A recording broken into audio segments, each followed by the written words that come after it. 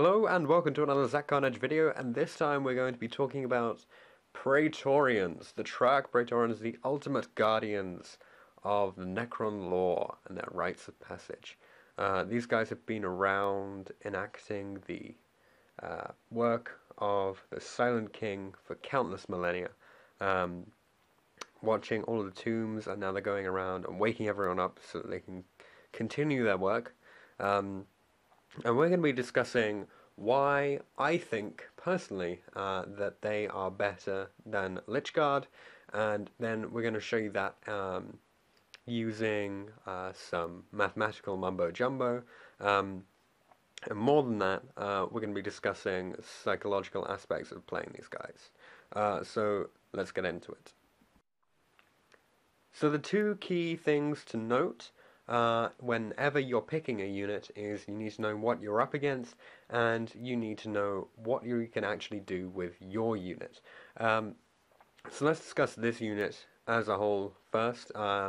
It's a very, very simple basic stat line unit with additional strength, toughness, and obviously they're essentially all carrying special invulnerable saves in the forms of reanimation protocols.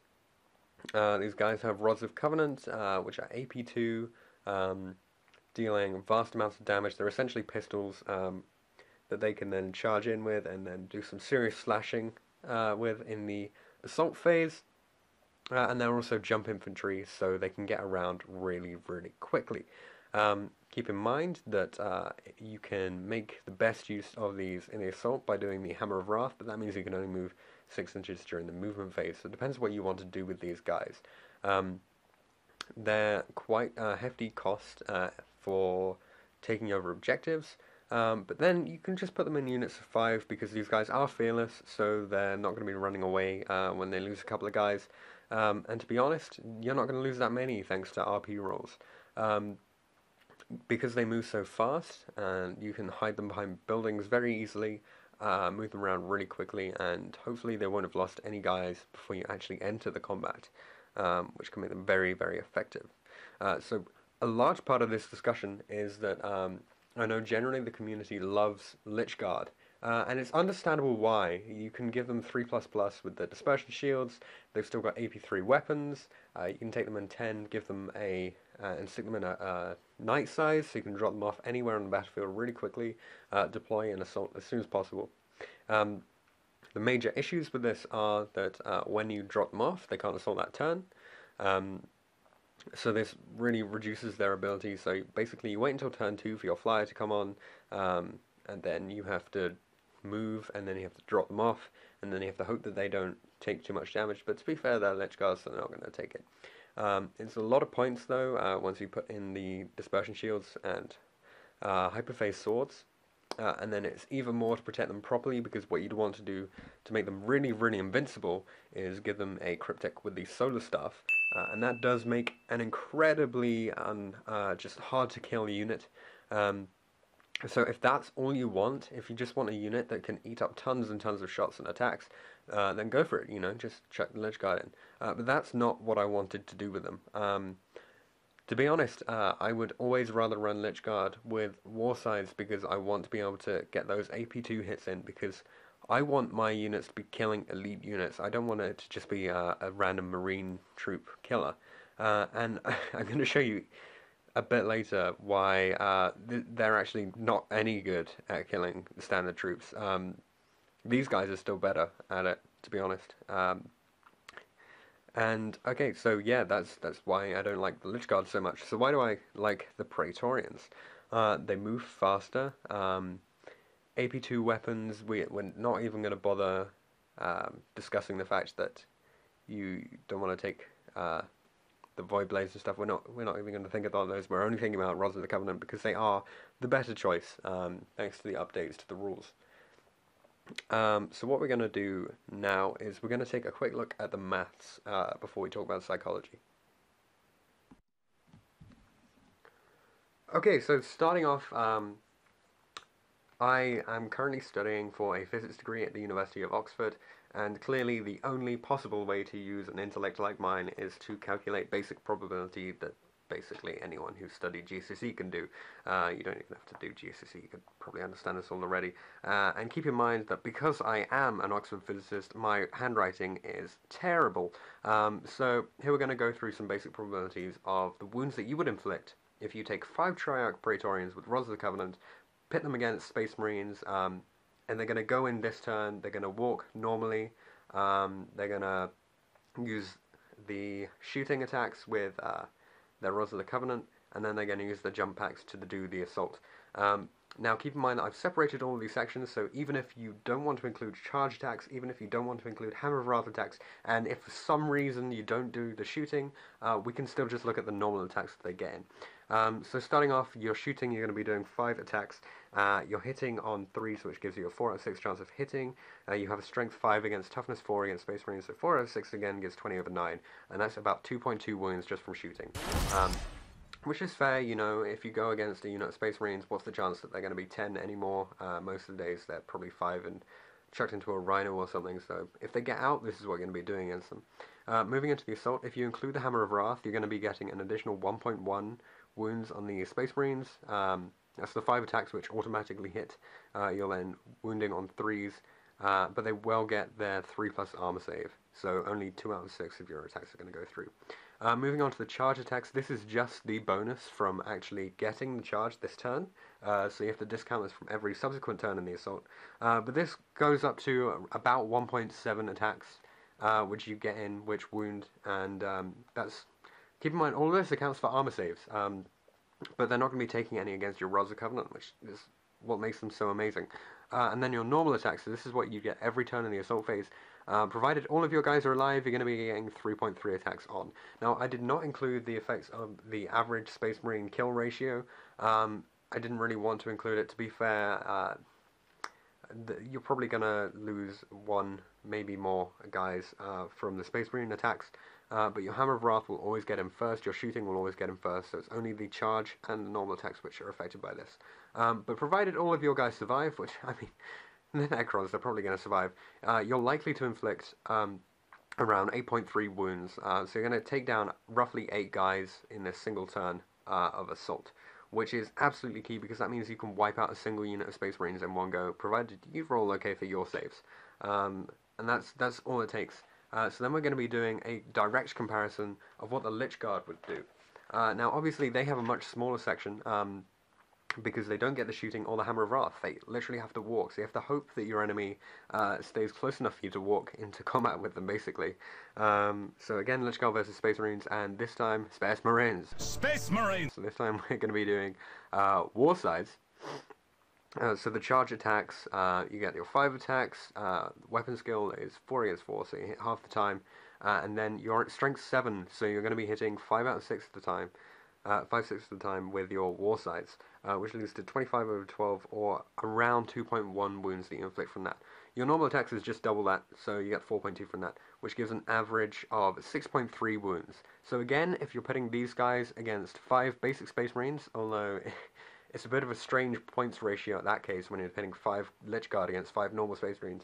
But you're going to be predictably wiping out the entire unit in this case. Moving over to Hyperphase Swords, and this is why, this is going to show you why I don't like them when we move on to more elite units. So we start off with Hyperphase Swords with charge attacks, you're going to get 1.7 in, roughly. Double that for your normal attacks is 3.3, and then...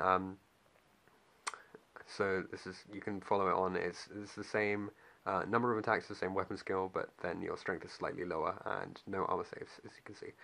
So on average, you're going to be taking out a unit of 5 Space Marines, absolutely fine, you know, no problem with that. If you want to put 5 Lychguard against 5 Space Marines, and provided all of your guys survive, then this is on average what you would do. So this can fluctuate up and down. You know, it's not determined that you're definitely going to get 5 in any of the probabilities, but that is what you're likely to get, 5 wounds with 5 Lychguard. It really doesn't seem worth it for me, and it's going to be shown even more when we move on to the more elite units. So now we're going to be doing a contrast of what would happen if you were to pit your 5 Triarch Praetorians with Rods of the Covenant against Terminators. So Terminators have a 2 up, 5 up. on average.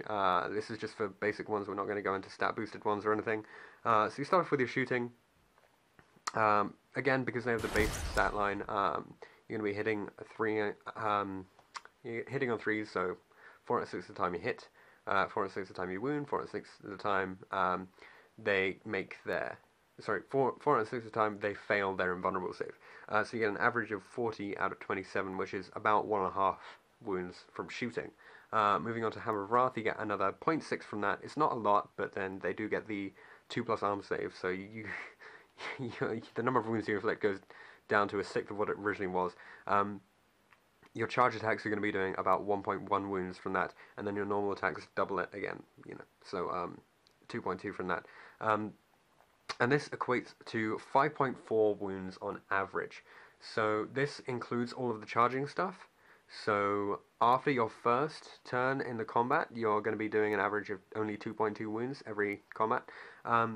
But if you can do 5.4 against a unit of 5 Terminators, that is absolutely fantastic. And if they're all Terminators with Power Fists, this actually is the average that you would get, because obviously none of this stuff accounts for your guys dying. But if they've got Power Fists, then all of your attacks happen before theirs. Obviously the Hammer of Wrath would happen anyway, but you're initiative 2, so all of this stuff is going to go through before their Power Fists. Which means you can potentially wipe out the entire unit before they even get to do anything, which makes them insanely good. Remember, this is just 5 of them, and keep in mind you can run them as a unit of 10, or you could just multi-assault if you really want to. And then we're going to do the comparison of why the Lychguard just don't do so well. Mainly with the Hyperphase Swords, that's my issue. With the War Scythes, it's not too bad. So we've got the War Scythes, you're going to be hitting 5 times from your charge. Weapon skills 4 versus 4, you hit half the time. Your strength 7, so you get your 5 out of 6. But then they get their invulnerable save, so 4 out of 6 of your attacks get through. It's about 1.4.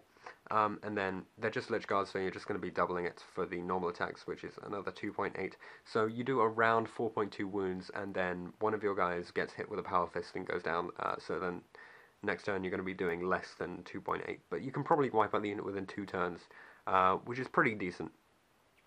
But then the issue that I really have is Hyperphase Swords, and this is why. Okay, so oh god, this is awful. Okay, so you make your 5 attacks again, the same hit on 4-ups.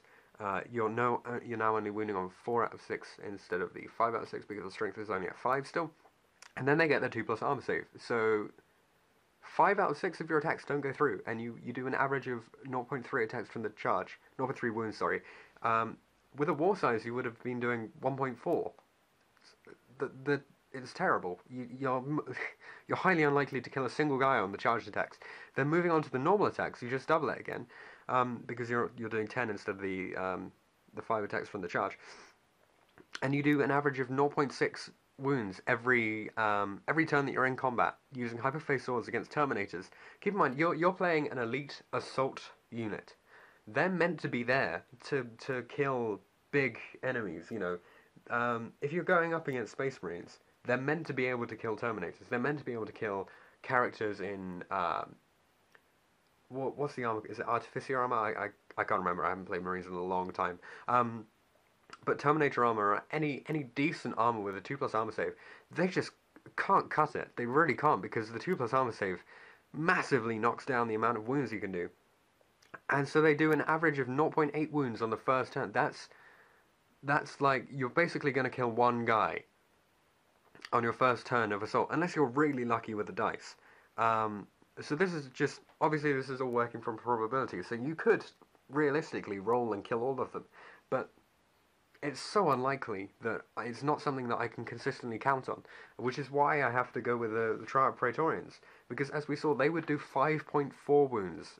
They're likely to wipe out the entire unit. The Lychguard with the Hyperphase Swords are not likely to do barely anything. They're going to kill one guy every turn.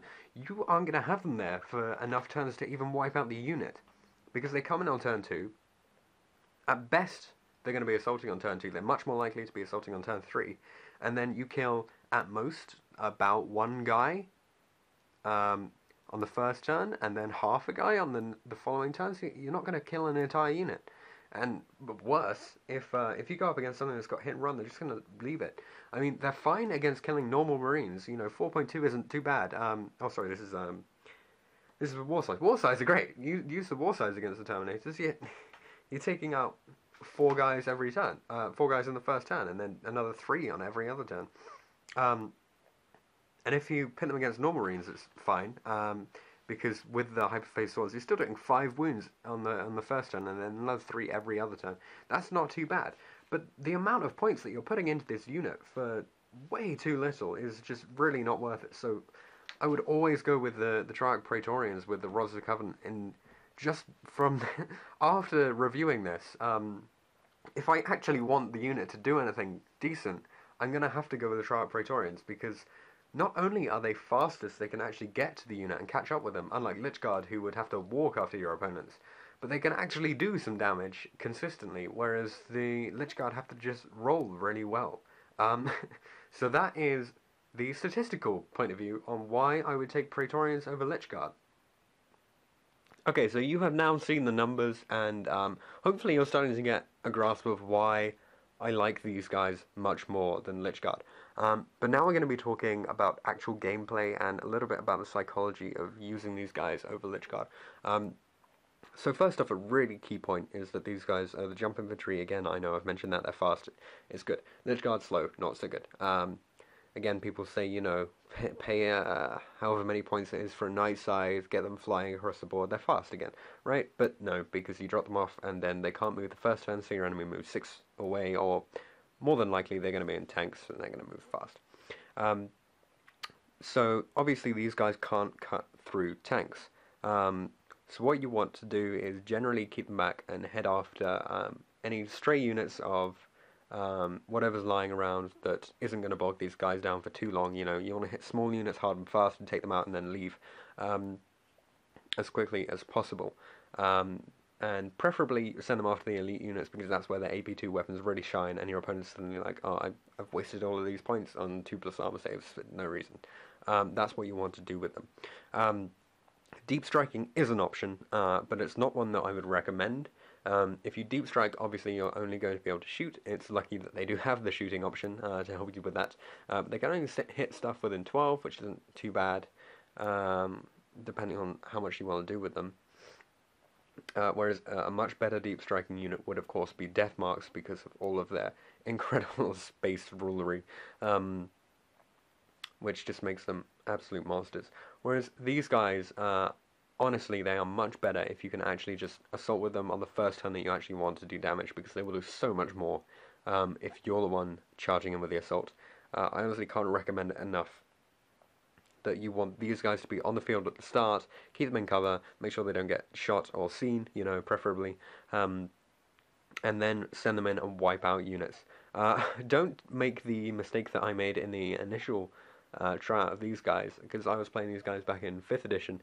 My first test of them, I played 5, and I moved them into some terrain, and then I think I lost one of them to the terrain, and then they were bogged down and they couldn't get out of it, and they took a whole lot of shots, and they just didn't actually manage to do anything. I think I had 2 left before I managed to reach my opponent. So use cover really wisely. Obviously there's a lot of cover available in 7th edition. The current edition that we're in now, we're seeing a lot of really fast armies. So if you're going against, you know, Tau, chances are they're all going to be battle suits or guys in Devilfish. Space Marines, Chaos Marines, they often just pile everything into Rhinos, because Rhinos are so stupidly cheap that it's always worth having Rhinos. Or Land Raiders even. And that is another point where people will say take Lychguard with Warsides, because they can cut through the tanks. But I think Gamza made a really good point about this, which is just that who on earth would leave a tank for you to walk 6 inches and then be able to assault with Lychguard into it with Warsides? You know, they're going to see this unit coming. There is no way for you to possibly avoid that. Even if you drop them off with the night side, they then have that turn to, if they want, move flat out and get right out the way. So then, tactically, that is where the Lychguard can do something, is that they can drop onto the field and just push all of your opponent's models away from the middle. But to be honest, your opponent could just shoot your Lychguard to death, provided you don't have the solar staff, and then you've wasted a lot of points. Um, but a good opponent will not shoot at Lychguard with dispersion shields because they know it's a waste of firepower. Um, these guys, not only do they cost less, even when you have the best version of the unit, which is with the Rods of the Covenant, the Lychguard, but they're going to be faster, they're going to do more damage, and speed is really, really key in the current game. That is why Tomb Blades are actually really good, and it's also why Destroyers are actually fairly good as well. It's just the ability to be able to take objectives very quickly. And it's something that makes armies like Eldar and Tau incredibly good when they can do their thing properly. Tau especially, because not only do they have long-range weapons, but they also have very fast vehicles. They'll be able to drop onto objectives and things. And that is something that Necron players, I know generally, if you want to follow the fluff, we're a very slow-based army. Fluff-based armies are just spammed with warriors and stuff, and they're just going to be standing around gradually moving up the field, and the idea is to overwhelm with numbers. But that is something that doesn't work so well in the current game. Not because numbers aren't great, but because you don't have the time to get across the field. Remember, the game that we play is actually very short. I know it feels like a long time when you're done with it, because obviously it's something like 2.5 hours for a game, roughly, depending on how many points you play. But then keep in mind it's only 6 turns on average, so you're not that likely to be able to actually do as much as you probably want to do with your army. So these guys, take them because they're fast, they're powerful, they're hard-hitting and versatile, and you know, they're Necrons. They're still survivable. Even if they don't have an invulnerable, they have 4 up in a Decurion, which is fantastic. As always, thank you for watching this video. Hopefully you haven't been bored by the maths or how incredibly long this video has turned out to be. I've only just realised. But hopefully some of this information I've imparted has been useful to you. Don't forget to leave any comments or suggestions that you have in the comments section down below. Stay tuned for my battle report versus Jason Pryor, which will hopefully be coming up this February. I'm going to be really excited to see what he's bringing. I'm not sure if I'm going to play these guys yet. It depends on how I end up building the army list. But I definitely want to try these guys out beforehand. We're playing 1,500 points, so yeah, they may or may not go in. It really depends on how much I plan on bringing. As always, thanks for watching this video, and I'll see you guys in the next one.